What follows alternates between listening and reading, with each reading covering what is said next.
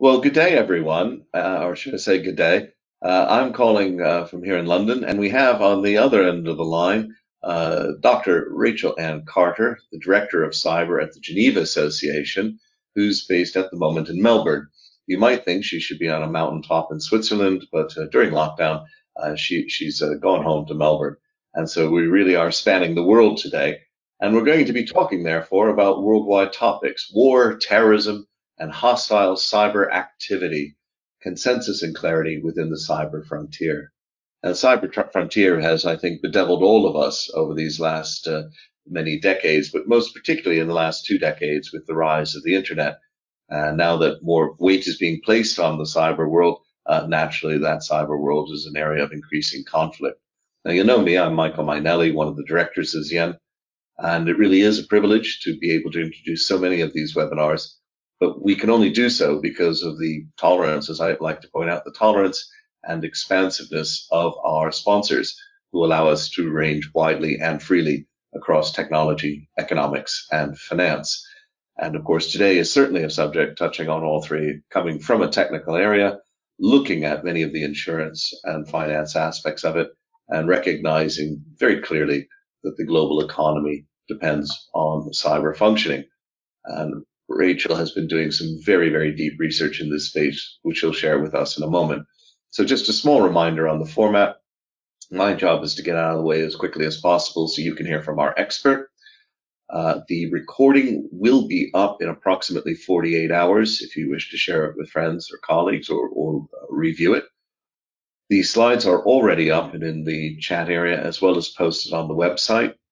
And so all of the obvious questions, I hope, are out of the way. However, we will be having a 20-minute Q&A session at the end where Rachel has kindly agreed to get into a conversation with me. And I'd like you to please type your questions, comments, observations into the GoToWebinar question and chat facility on your screen. There's no point in emailing me, texting me, signaling me, WhatsApping me. I'm here with you, and I'll only catch those afterwards. So please do send things through the chat room. And when you do so, we will make sure that Rachel gets every one of those with your email attached. So if you just want to say hi or connect, simply type that in as well, and we will ensure that she gets that. So with no more ado, and getting straight into the meat of things, Rachel, the floor is very much yours. Excellent. Thank you, Michael. So thank you for everyone that's online listening. Next slide, please, Michael. Think back to last year at the start of the global pandemic. Well, in fact, the pandemic we're still in.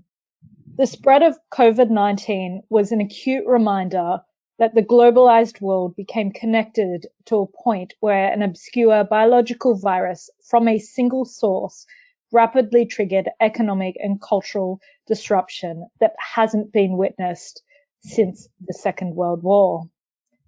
In April 2020, the FBI reported a 300% increase in cyber incidents alone. Amongst the spike in cyber activity, there has been a probable increase of cyber activity, which has involved, at least to a large degree, organized groups such as cyber terrorists,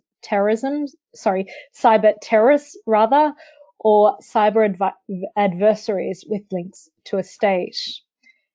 The challenge was thus laid out to the insurance industry to better understand collectively what risks we face at present and the probable future risks which arise from cyber terrorism, hostile cyber activity, and cyber war. And equipped with this knowledge, how we as an industry make better decisions about underwriting to ensure that coverage for these kind of risks remain fit for purpose and continue to grow in a sustainable manner. In looking laterally at these issues, the challenge for ensuring cyber terrorism, hostile cyber activity, depend on the industry's ability to do the 5 following things. 1, accurately and clearly articulate the risks and any parameters or limits on the coverage that's available to stakeholders. 2, identify the responsible actor or the type of actor, whether they're a terrorist, a state actor, a criminal, or other. 3, discern the type of attack and whether it was cyber terrorism, hostile cyber activity, or cyber war. 4, assess the impact of a probable event or events. And 5, determine what solutions are available at an industry level to provide cover, and then within each individual commercial firm to determine what the appropriate limits are and how any terms and conditions of coverage should apply based on those policies. Today, I'm going to focus on the first 3 of those objectives, which you'll see on the slide before you, which will center on clarity of coverage, being able to articulate and to characterize events. Once the industry is able to understand who is responsible and what the type of attack is, it's then possible to provide answers, greater clarity, certainty about the ultimate coverage, who will pay and who will be held accountable. Michael, can we go back a slide, please? Apologies. No problems. Within this context, the Geneva Association arose to the challenge in 2019 and determined to provide thought leadership to the industry. In doing so, we partnered with IFTRIP, the International Forum of Terrorism Reinsurance Pools, to develop the Geneva Association and IFTRIP Cyber Terrorism and Cyber War Task Force. The task force involved more than 50 preeminent leaders across the primary insurance industry, reinsurance industry, and terrorism pools, and this spanned every continent globally. The task force has produced or is producing 3 distinct thought leadership outcomes, which you'll see on the slide below. The first, a report on common language, which was published in July 2020. The second about a report concerning how we can move towards attribution consensus. And the third and current report, which should be produced in summer of 2020, will be a report on the solutions available going forward so that we as an industry can enhance coverage. Next slide, please. At the start of today's presentation, there is a challenge in terms of both the status quo that we have for cover, as well as the existing landscape about how we describe it and how we go forward. The present work that the GA has done has undertaken specifically looking at malicious cyber. So if you look at the diagram below, we're in essence concerned only with cyber terrorism right through to cyber war. What the GA did is we focused specifically on the behavior between cyber terrorism and cyber war. Cyber terrorism is largely insurable in the commercial market with different limits available, and cyber war is almost unanimously excluded and or not available in commercial coverage. So it's essentially that grey area between the two that we looked at, and what we have termed that is hostile cyber activity. So Michael, next slide, please, which is, I believe, the poll. It is indeed. Actually, just before we move to the poll, would you mind just briefly explaining what you meant by non-malicious cyber to the audience? Yeah, so in terms of non-malicious cyber is cyber criminality, is areas where there is mistakes, system failures, etc. So malicious cyber activity, terrorism, war, hostility, where there's some kind of malicious act or intention behind the action. Thank you. So we move into our first poll. Do you feel existing insurance coverage uses terminology to explain cyber risks that are easily read and understood by those purchasing policies? I'm launching the poll now, folks. Rachel, our audience is normally very swift off the buzzers here, and again they are. We're 10 seconds in and nearly half have voted. I'll leave the poll open for just a few, maybe another 15 seconds. Well over half of the audience have voted now.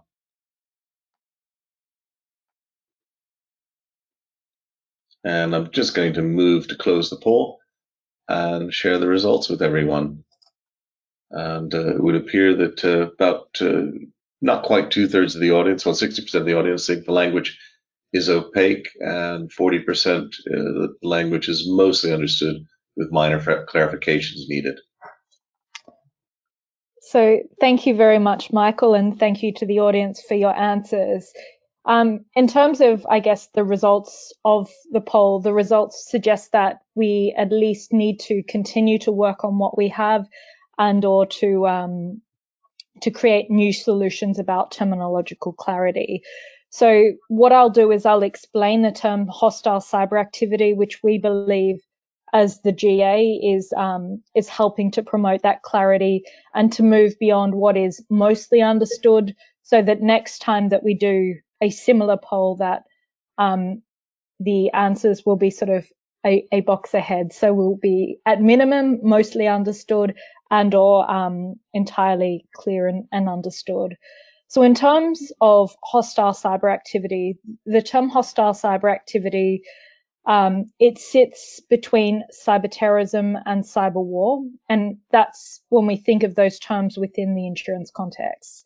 So the intent for hostile cyber activity is to cause serious damage in another state, and that's regardless of publicity and or the intent to cause terror. So that's one area where it differentiates from cyber terrorism. For cyber terrorism, there is that intent requirement, or that requirement that there is the need to instill fear or terrorism in others. There isn't that requirement with hostile cyber activity. In terms of hostile cyber activity as well, hostile cyber activity, it tends to be perpetrated by or on behalf of, with moral support or encouragement by a nation state. Hostile cyber activity, it's not an act of war, and it's behavior that falls less than an act of war.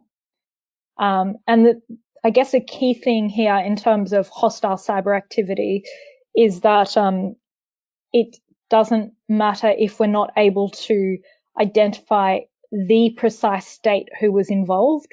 We just need to be able to say that a state was involved, which is massively important, because often with cyber events, it is possible to prove or to say with a degree of certainty that a state was responsible, without being able to narrow it down from a smaller list of possible states that could have been the perpetrator of an act.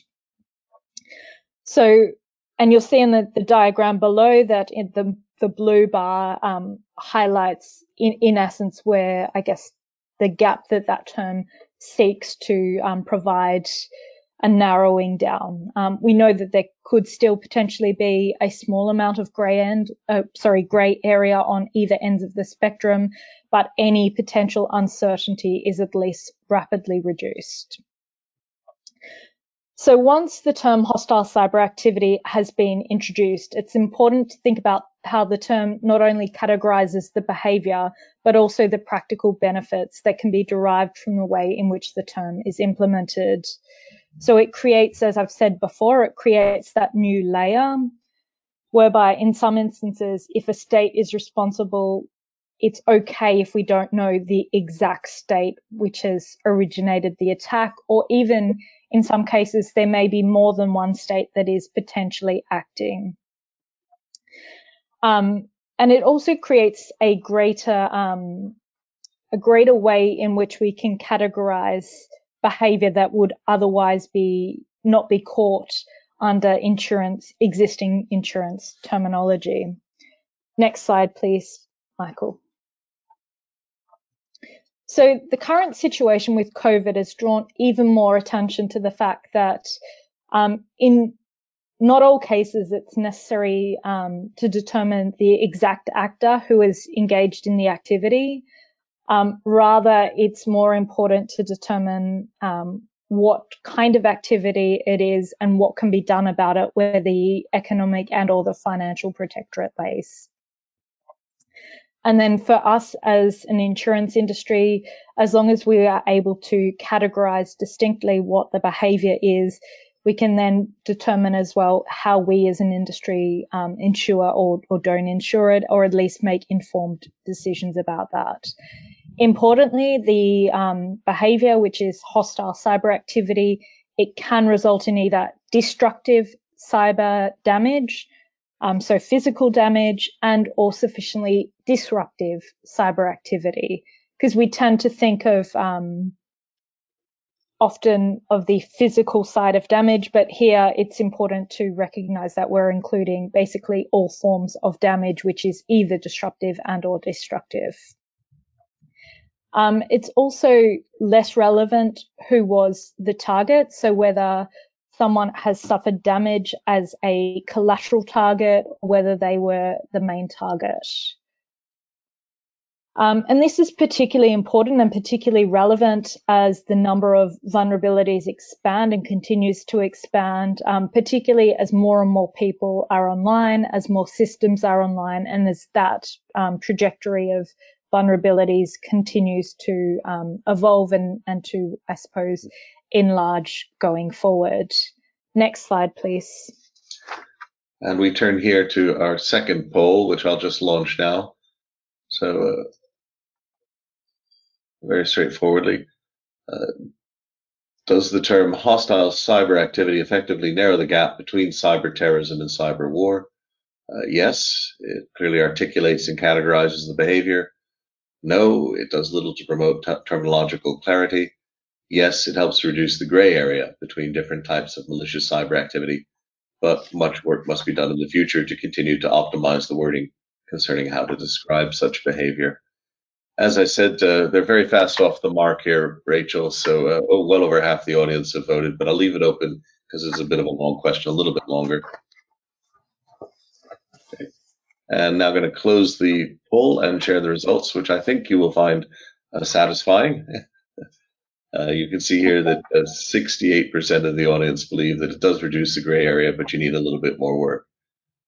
Okay, perfect. So thank you to the audience, and I'm glad that the terminology at least goes somewhat in the direction that we're seeking. So in our viewpoint on the Geneva Association and IFTRIP, the categorization of cyber activity as potentially hostile cyber activity is part or is one piece of the puzzle. But the next piece of the puzzle is being able to attribute and or characterize the behavior. So who was responsible and how can we appropriately allocate responsibility? Next slide, please, Michael. So to explain a bit further, the process of attribution is allocating responsibility for a cyber attack to be connected to a particular cyber actor. And in doing so, it's allocating the correct responsibility and who should be responsible and who should be accountable. And they may seem like obvious questions, but they're not necessarily always obvious questions, particularly where it's perhaps a cyber terrorist organization that is responsible and or if there's some connectivity to a state, what the ramifications for that could and or should be. So although the process of attribution and characterization are two separate procedures, the process of attribution plays a large part in terms of how to then go on and characterize an event as cyber war, cyber terrorism, hostile cyber activity, or merely as cyber crime. So these processes, attribution and characterization, they go hand in hand. And you'll see on the right-hand side of the slide that it is a convoluted process that involves a number of different factors. But it's also a very important set of procedures and processes as well, because determining who is responsible and therefore as well what kind of act it is will often determine if there are any limits or sub-limits under policies, and what is and also going forward what may be covered that isn't currently covered. In terms of commercial policies where we've got cyber terror or an act that looks like cyber terrorism, these processes may also be relevant in determining where a commercial pool kicks in, a commercial terrorism pool kicks in or not, if that's envisioned in the cover. Rachel, just a quick question from Edwina Morton, who Mhm. is a former senior journalist and actually past master of the world traders. She'd like to know who determines when cyber is an actual act of war. A number of countries have made ambiguous announcements about the use of other weapons as a means of deterrence, including cyber. Is it purely the state that makes this definition, or can we do it from the outside? But who's making the decision here? So in our report and from our research, if something is war and or cyber war, it's war based on the Geneva Convention. So one, a declared act of war, or two, an activity that occurs within a warlike situation. So it doesn't matter in that instance, with both of those examples in mind, whether the act is a boots on the ground war type situation, or whether it's partly boots on the ground, partly cyber, or whether it's fully cyber. But as far as from our research, anything that falls within those two categories is war and or cyber war. Anything that's short of that could be hostile cyber activity. Hmm. And is there an entity, though, that makes this decision, or is it left to the insurer and the courts? So at the moment, there isn't a specific entity that makes the decision per se. Um, Unfortunately or fortunately, the decision is made insurer by insurer. It's made country by country. It will be influenced by the courts, by cultural norms, by existing laws within the state in which it's applied, as well as any overarching international norms. Thank you. One of the things which the Geneva Association is promulgating is that in the future we could develop some international norms around the way that attribution and characterization takes place. We do, however, see that this would be a medium to longer term solution. It's not going to be something that realistically we can hope to have implemented tomorrow. But I think realistically there is scope and there is appetite for that to be a longer term momentum.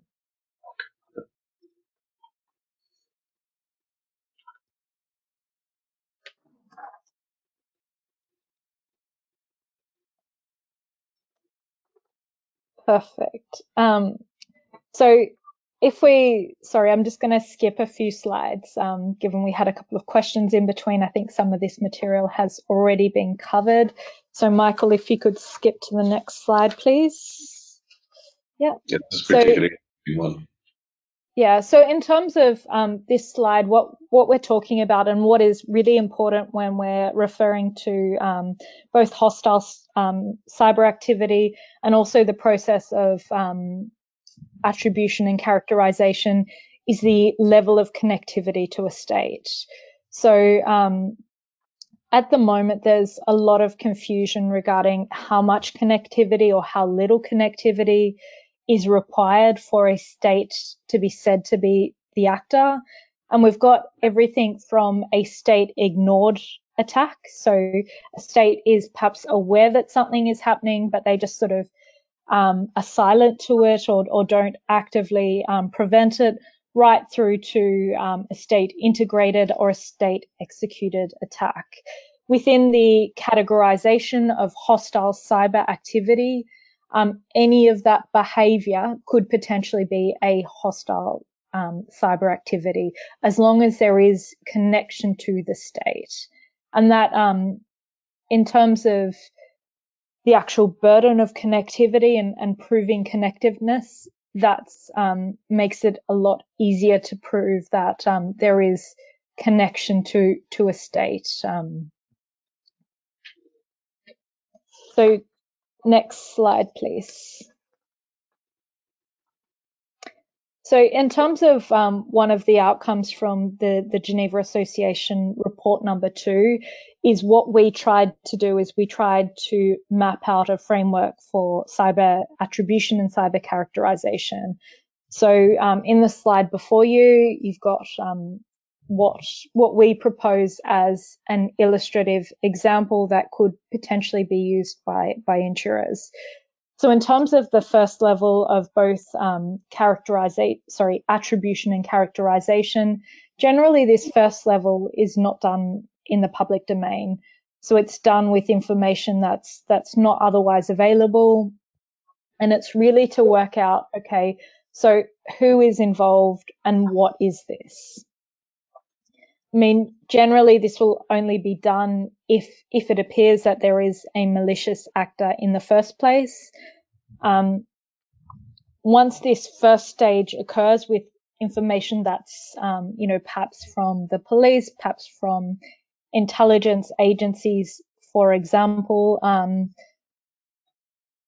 if it's then determined that this actually does look like it is either cyber terrorism, hostile cyber activity, or cyber war, and for example, that this may need to be tested by a public forum. So this may be because it's an exclusion clause is called into action, or because of terms or conditions of an insurance policy, for example. Generally, the process of attribution and characterization will be carried out a second time. But in terms of the second time that this is carried out, this will be done with then publicly available information. And the reason it will be done with publicly available information is then so that the information can go, for example, before a court to explain that that is the case. Even where it's done with publicly available information, it's not without challenge, because, of course, there are challenges for the state, or where the attribution is being made, for political and perhaps economic reasons why they may or may not wish to name the actor. So on that note, and given the fact that I've already mentioned the desire to have sort of international norms, I'll now revert back to you, Michael, for audience questions. Oh, that's great. We had a couple more polls as well. Did you want to run those now quickly? Yes, sorry, we'll run the polls and then audience questions. Well, thank you very much for that. So, folks, I'm just going to launch two very quick polls just to get the tenor of the audience. So this first poll has now been launched, and asking here very much, should the insurance industry help lead the development of an international norm or harmonized process for the attribution and characterization of an event? Okay. And well over half the audience voted, and pretty overwhelmingly believe at 84% that it is important to get full consistency. Very clear answer there. And I'll now launch the second poll, our fourth poll, I should say, really. Who else needs to be at the metaphorical table discussing this? Is it all the insurance companies and the corporate customers, the insurance companies, the security firms, the technology providers, the corporates, or three, the whole world? Okay, and again, an overwhelming fast vote and an overwhelming consensus that it really has to be just about everybody, which I think you kind of expected. So it's still a kind of a massive consultation problem, isn't it, Rachel? Yeah, no, absolutely. And it's fantastic to see that from the poll, there is, I guess, that overwhelming consensus that everyone needs to be involved and that everyone, in essence, needs to be around this metaphorical table. Well, you've been doing a lot of work, and in fact, with a fellow guest on our show last year, Julian Enowizi. Got a lot of questions here, and folks, do get them in quickly so I have time to feed them into the conversation. I think that probably the first question is one from Charles Vermont, and you're taking a sort of a definitional approach, and Charles is a broker in the market, and he's sort of saying, well, surely the answer is an all risk policy with underwriters clearly stating which events they are not prepared to cover. In other words, exclusions and standard wording therefore. What are your thoughts on that? So even if you have exclusions that are operational, you still need to be absolutely clear and precise about what is and what is not covered. And that's something which the industry has been working on and needs to continue to work on, whether they specifically name the risk and or the peril, and or have an all risks policy and specifically exclude. It's as important to be pinpoint precise with what is excluded and therefore the parameters of cover. Lasse Instefjord Alsvag has a he says, with the large gray areas still seen today between armed conflict and conventional war, two categories that we have thousands of years of experience with, sadly, how much work can we realistically put into defining cyber attacks before we run into diminishing returns? The key thing is that the industry continues to work together on these, that we're clear that we're all speaking in terms of describing risks in the same way, so that when we're talking to each other, not about individual policies, but in terms of appetite at an industry level, when we then talk to other stakeholders, regulators, governments, brokers, etc., that it's clear that we're all referring at least to the same risks broadly, and that so that we're comparing apples with apples. Henry Winnan is with Acanova, and I know you're familiar with Acanova. So what is your view on whether organizations, corporates, other institutions should be forced by law to disclose measures that they are taking to reduce cyber risks and disclose an incident as soon as it happens, in particular listed corporates or areas, for example, where there's evidence of insider trading? Any comments on that? So I can say with my Geneva Association hat on, we don't have a Geneva Association agreed position. It's not something that we've specifically discussed. In terms of with my personal hat on, I think there would need to be, I guess, more discussion about how that was done in practice. Although regulation and other kinds of measures can be useful if they are discussed and sort of set out clearly, and it's very clear in terms of their objectives and also how they would be carried out. I think a lot of work would need to be done to make sure that there is that clarity and that what's being asked for serves a specific purpose and is also very easy and clear to obtain, taking into account also the commercial reality and the cost for those that are going to gather this kind of information. Very good. Hugh Purser is curious. Presumably, some of the actors may act for different parties at different times. So themselves, criminal sponsors, state sponsors, for example. How does that affect both your categorization and attribution? Yeah, so in terms of that, we have found that there's often actors that are engaged in, either for themselves and or they, for example, monetize a cyber activity and therefore may be paid by someone else, which may or may not be a state.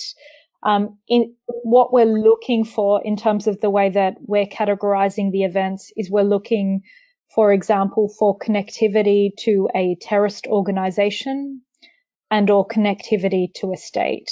So the fact that an actor may also do this privately because they just decide to at a different time, it's not irrelevant, but in terms of the actual event that we're analyzing for that particular event or for that series of events was, for example, a state involved, or was there a terrorist organization involved in that particular act or that particular series of acts?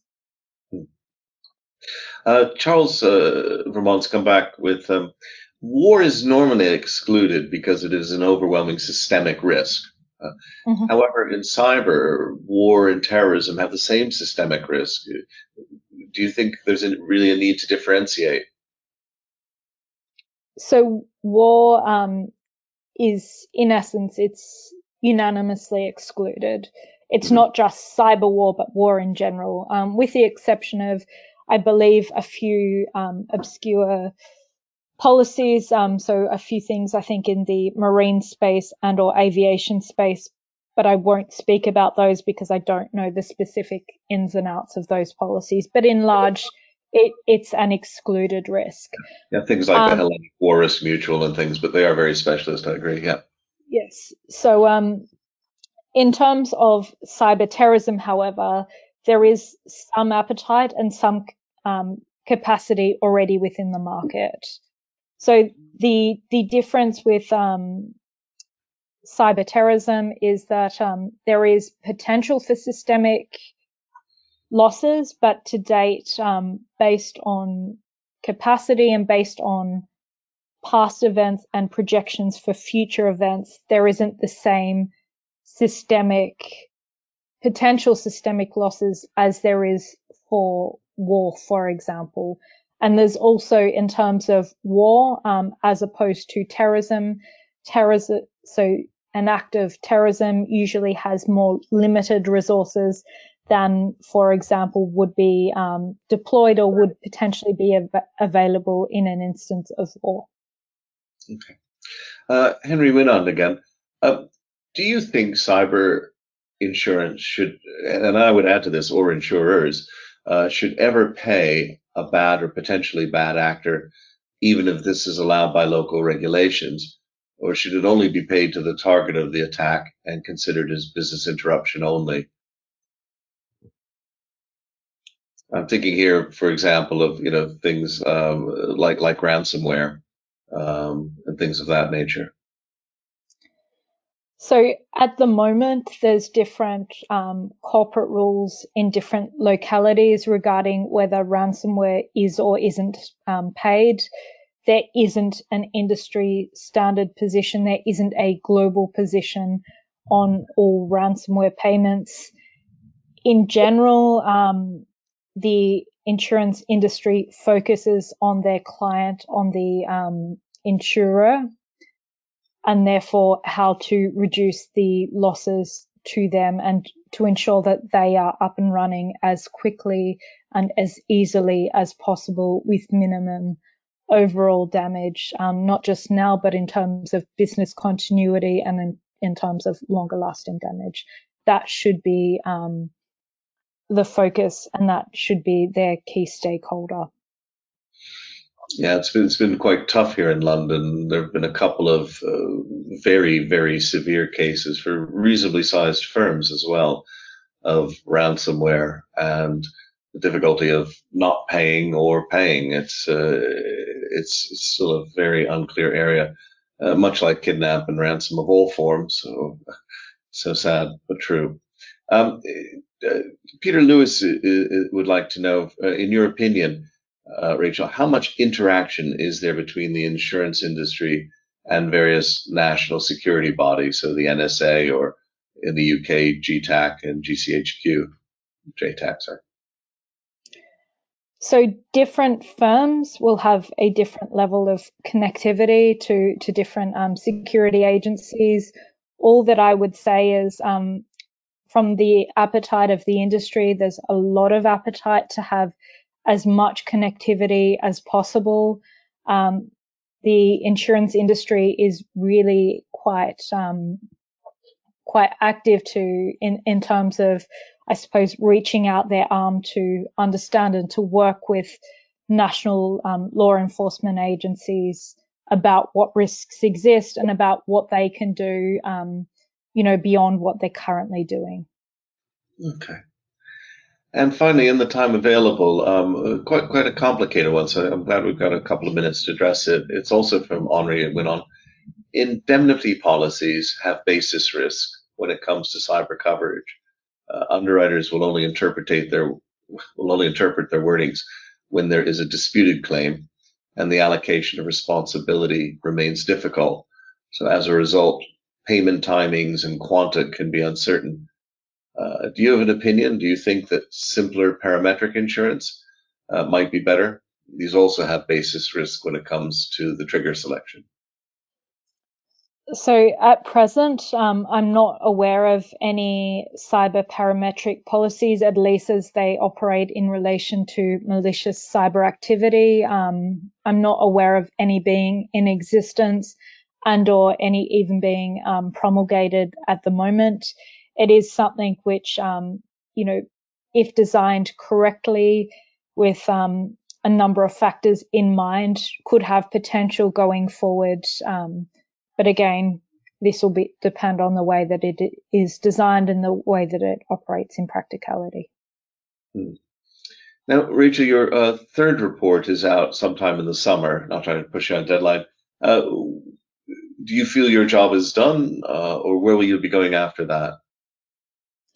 So in terms of the GA, the main thing in the shorter term is to highlight what solutions are available. So what I can, I guess, premise thus far is our initial research suggests that there may be some kind of public-private partnership that's needed, but the report will outline specifically what we feel that could or might look like. In terms of going forward from there, it will ultimately depend on, I suppose, both the appetite of the industry, whether this has captured the broader community interest, and how we need to get involved going forward. I think this as a sort of piece of cyber is something that the insurance industry needs to continue to collaboratively work on. We need to continue to collaborate with governments, with regulators, with national security, with tech providers, with commercial entities. It's very much with cyber, and particularly with malicious cyber, a matter of continuing to collaborate, continuing to educate ourselves, and continuing to, I suppose, be a stronger force against the metaphorical cyber enemy. You might like to comment on my thinking of this is, in a sense, you've done a piece of analysis and you've pointed out that the terminology needs to be adjusted, as you had particularly on that good slide showing where the blue element was running underneath three different red ones, and that we need this type of clarity. That's great. The next level out, I think, of understanding is within a very small bit of the industry, really, wording specialists and the legal teams, perhaps. You then want to move out into the brokerage community, educating the clients. You'd like to then get out to corporate risk managers, most certainly. And I guess beyond that, you've got the general public, and maybe somewhere in the middle of the courts. That's a huge communications program.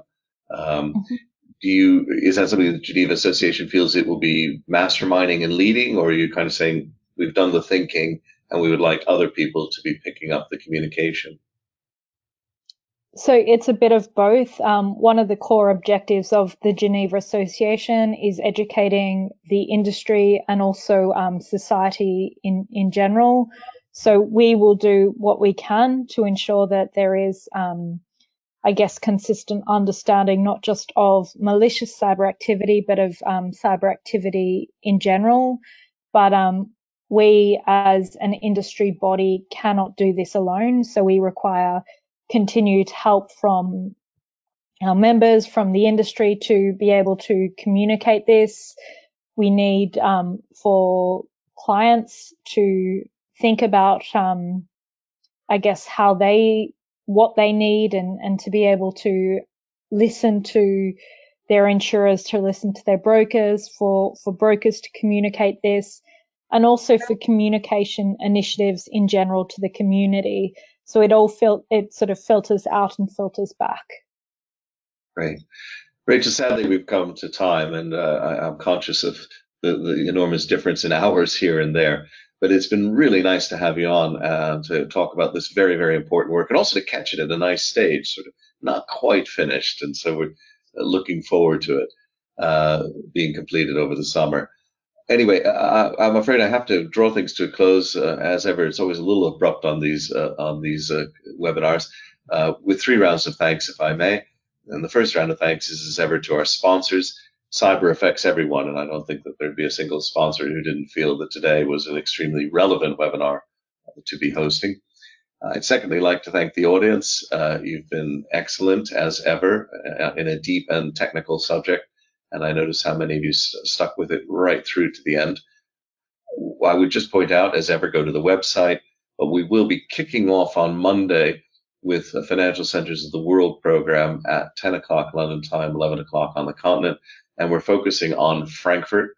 Frankfurt, as many of you will know, sees itself increasingly as a rival to London and has jumped quite significantly in our Global Financial Centers Index. And they will be presenting why they think they've gotten there, but also where they think they're going. And they have some very, very challenging goals that they've set themselves. But my biggest and most sincere thanks has to be to you, Rachel. You were great at volunteering to do this, great at sharing it, and great at handling the time zone difference. We can hardly wait to see you back in Geneva or in London, which where we used to hang out together quite a bit. Unfortunately, I am unable to open the floodgates of applause, so I've picked an applausometer from somewhere between the two of us. This is my Korean karmic clapper, and that will have to, I'm afraid, substitute for the great enthusiasm of the audience. I've got quite a few thank yous here, which will all be passed on to you.